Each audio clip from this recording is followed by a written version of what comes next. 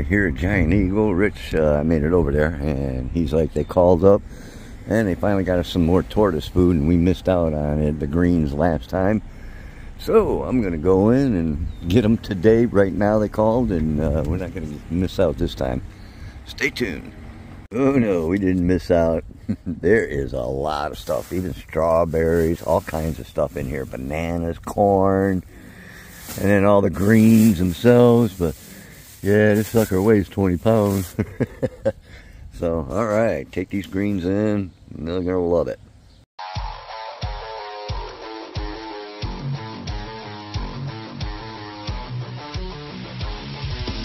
Okay, so when I took the car in to Clavens, there was one serious problem. They said the inner tie rod was super bad.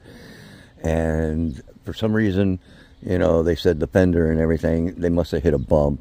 So my brother and stuff said it was on the side. I checked with Rich. There ain't nothing wrong. So I'm like, you know what? I got the paperwork from Clavens. I looked. It's the left side, which is the driver's side. So I jacked that up, you know, got the stuff here, jacked it up. Sure enough, it's ready to fall off. So I just got back from the auto store. I bought, this is a special tool you need to get these inner bearings. It's an inner tie rod. Couldn't have been the outer. But I'm going to take it apart. I'll film this and I'm going to get this sucker fixed. And then I got a decent car. So stay tuned. Alright, for one thing, it was play in it, but when you grab this and you turn it, look at that. Shouldn't be doing that. No, this one, the other side was fine. This side's not so fine. So, I already loosened the nut. I got to remove this. Actually, I got to loosen this nut here, back it off just a hair. Then I'll push this through. Then I count how many times I take it off. That give me, when I put the new one, put it back on to the new one, which one I've already bought. I've already had the part. So once I get that old piece off, then I got to get the new piece on, then screw this in as many times. That'll get me close to where I am for alignment, put it all back together, and then get front alignment. But then I should be good to go. Okay, stay tuned. Alright, I got that special tool on, as you can see. And then what you do is you put a very long extension to a breaker bar and break it loose to, you know, counterclockwise. And once it breaks loose, then it shouldn't be a problem. And then I got to get back on and get it tightened. So, but you don't tighten it real tight. You just tighten it snug. So, and it all broke loose fairly easy. So, we'll see. Here comes the fun part. That was not bad at all. I hardly put any pressure on and it busted right loose. And you see how it turned? Now all I got to do, take all that apart. It was a 14 and unscrew it the rest of the way and repeat the process and put the new one on. And I'm going to be good to go. Yeah. Got so busy I just forgot. But I got that one on and 20.5 times and put it up, tightened it after I put it back on and tightened that. So we're good to go. Alright, so save myself a few dollars. As you guys see, the van or the bus is getting pretty full with stuff for the garage sale. Got plenty of tanks. We just got to get that leveled and get that 2000 moved. Or we're just going to have to work around it and set the tanks up and get it done. So I'll talk to Rich about that today, see what we're going to do. Rich is in there showing Kathy a few things. We're going to go outside. He had the keys for the lawnmower sitting right here. But I'm going to pick them up and put them in my pocket. And see how long it takes them to notice that they're gone. He'll probably wonder what I'm recording, but we'll see. Oh, I got another message. I stole somebody's cookie. Oh, no, that's fine. On that message for your birthday gift, I got another message that it's going through transit now. It cleared customs, all that shit. So it's here, it's there. I didn't know it was coming from Ireland. You know what I'm saying? I just ordered it and heard it and paid for it. I didn't expect it to be all like this. Oh. I had the keys to the lawnmower here. What's that? had the keys to the riding lawnmower out. They were right here. Put them back away. Ow. I did not put them back away.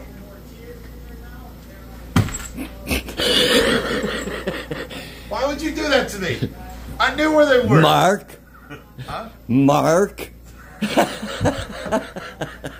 You're lucky I didn't let you look for 5 minutes.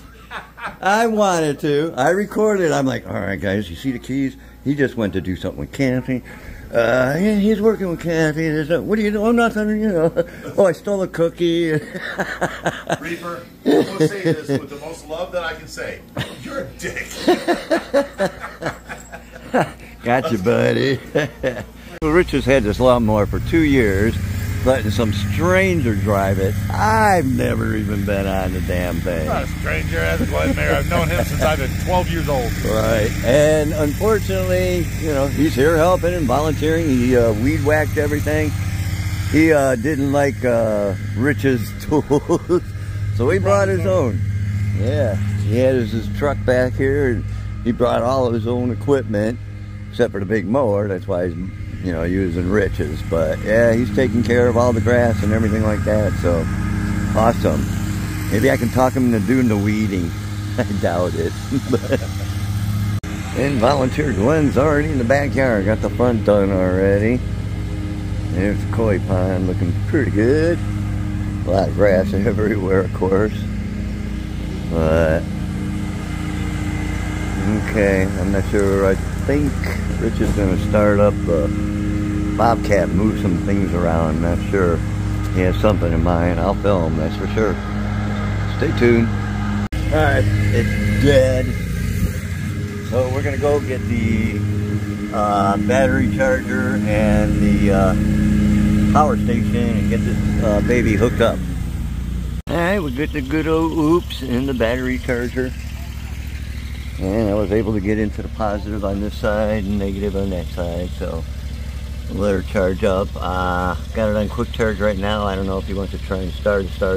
I don't know how dead it was, but he's talking to Glenn right now. Oh, look, it's a little bluegill sitting there at the top of the water, a little bluegill. All right. This was the worst bridge mat I had. I put it across here as a walking area. It's disintegrating on the one, but as long as we walk on the other three, we don't care. You know, so it's timber. Wow. We're gonna have to lose that tree. Yeah, definitely, man. So here's my thought. If we cut it off about waist size right here, we can put a big, huge 10-foot round table on it. Now that won't interfere with Strongsville's rules about mounting something permanent here, because the tree was already here. So I can put the table, and all the chairs, if it ever goes to raining, we'll come out here and put the chairs on top of the table. Yeah, because that split's going. Yeah, that tree's done. Oh yeah, oh yeah. You're gonna want it to fall that way, I would think. Yeah, but it's cracked this way. It's going to. I know it's going to go that way. It wants to go that way though. You go up and tie it off, and use your machine up there to pull it. So Rich is like, start the fire. He didn't see me. He thought I was going to go get gas and all that. I grabbed a lot of this dry stuff. Nah. So there's dry grass. I shoved some dry grass under. I lit it one time, and these guys tried burning it. I don't know how many times, but Reaper got it. Oh, that's a good fire, dude. You can feel that heat from here. Dude, we're still backing up. We're 50 foot away. I gotta go it. 25 foot tall. Woo-wee. Reaper know how to do a fire. Look at that. For one whole summer, Hoover was here throwing oil on it, gas on it, trying to get it running. So did John. The next summer, Reaper comes here, throws a match on it. A little dry grass. Ooh-wee. Man, it's still too hot. I was going to say, I still feel the heat. Gotta go up. Wow. Now that's a bonfire. Now it's a cute little fire way over yonder. That we feel, that I feel the heat from here. Wow. Any of you ever have them girls that are like that at nighttime? I tell you what, when Tracy was around and we, you know, she used to sleep in my bed. You know, she sleeps by herself now. But no, when she used to sleep in my bed, this is what it was like laying next to her. I had to like roll over to my little 1.5 foot spot on my side and her 4.5 foot spot on her side. You know, I can still feel the heat emulating off of her. So I'm sitting there sweating with no blanket, and she's got 2 blankets on. You know, it's crazy. Look at them, the flames are going above the zip line. Yeah. And that zip line's 25 feet off the ground. Right, so that's like 30, 35 feet up, 40. Wow. All right, making quick work of that one. Yeah, I thought that was a good time to go in I love a good fire. I'll get the bobcat out here and we'll scoop up all the stuff around it and throw it on top of it. Yeah, that'll burn for a bit. I think I'm cutting this tree down. It's been here 9 years and it's never grown no taller. No, and I did too everything wet. I could to make it grow. Yeah, it just gets too wet. It's stagnant. So, I'll hit it with the bobcat, knock it over sideways. I'll come around from the other side, knock it back that way, and take it out roots and all. Yep. Alright. But if I nick that tree there with the bobcat, it's falling. You don't want to nick that one. Besides, this wind doesn't take it over. Look at all the green on it though still, I know, with half of its whole trunk missing. but a lot of branches aren't green at all, showing half dead. But I'm looking at it like they're half alive. Remember that old Poison song? Half alive or half dead? I just can't tell. It was, oh my God, look what the cat dragged in. That's burning through I got a fast. girl on the left of me, a girl on the right. I'm half alive or half dead. I just can't tell. That's what it was. Oh my God, look what the cat dragged in. Sin after sin. I don't think the fire department will show up. Yeah. And if they do, I have a Fire extinguisher yep, there. I know. I So see. we just got to run and get a pack of hot dogs. That's it. So if the fire department shows up, don't even talk. I'll talk to them. You I run in the go house, in, yep, get I some know hot the dogs, come back out. I got dinner, Rich. Because you're not allowed to burn a recreational fire, but you are allowed to cook your dinner. Yep. So if we have hot dogs here and a fire extinguisher, we're completely legal. There's laws around laws. 10 minutes and that fire's almost burned down. Well, look at that. You can see the bottom of the pond now. I can see the paddlefish really good when they swim by. Yeah. Looking good. Oh, there's one right there. There's another right there. I see one there. They're all over. Yeah, the pond is getting so much cleaner. You can see everything on the ledges. Absolutely everything. So, good job. Alright. And then I've been talking to, actually I know her son, Adam. And I just happened to be on Facebook, and I'm like, Carol Black, that sounds familiar.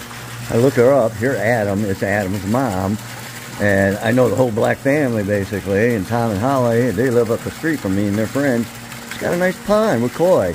Something happened, and she lost her koi and everything. She's got the pump and everything running and filling it, but she's gonna need some koi. And so I contacted her and said, hey girl, guess where I work? So these are koi that we've rescued recently, Carol, just to give you an idea. This is one of our holding tanks that we have. And I'll go out in the front and show you some of the koi, but like when you're ready and you got your thing back together, I talked to Bigrich, and of course, we'll try and help you out. You know, with the sizes you need and so forth, so on. We can do that. That's what we're here for. Okay. We're going to have to do some serious talking. We either have to get this done like immediately or just leave it here and get these things all set up over here and get the stuff that I showed you in the bus earlier and get that set up on our tables and get the sale over with and done. And we need to have it. It's already going on the 3rd week of June now. And I was hoping to have it the 3rd or 4th week of June. So we got to do something here. So I'll talk to Rich maybe we'll just start setting them up under here and have the sale here in the next week or two. We gotta get this done. I'll talk to him about it. Yeah, Glenn did a nice job of cleaning up. He even got all the grass off of there. Too bad when you mow, you can't help it, but the grass gets inside the pond as well. But pond's doing good. We basically got to get back there. I got a lot of weeds the other day. And Dawn's been talking to her friend, and I should have an answer any day because all the Japanese bloodgrass died off. So we're going to redo that. We're just going to put some pretty annuals in there and give some color out in front. And depending on how many flowers we get, we'll do something around the edges as well. But pond's coming in nice. I'm so glad that Bobby got that out of there. Yeah, that's good. Well, Josh started on it and them guys, and he finished it. But man, oh man, that's nice. All right, got a little running to do, and we'll be back. All right, everybody. Hope you enjoyed the video. A little bit of this, a little bit of that, getting ready for all kinds of different things, but you know, just cleaning up. Yep, my tank is way overgrown. I'm going to come in this weekend and get a lot of this bale out. Man, it is just taking over everything. My fish are in there. I can see them hiding, which they love it. But it's just a bit much. But, you know, got a couple things. Heard from Mike Wynn up in Connecticut when we did that New York trip. Haven't even talked to Rich about it yet, but he's going to be moving, and he's looking to donate all of, you know, his equipment and everything to OFR.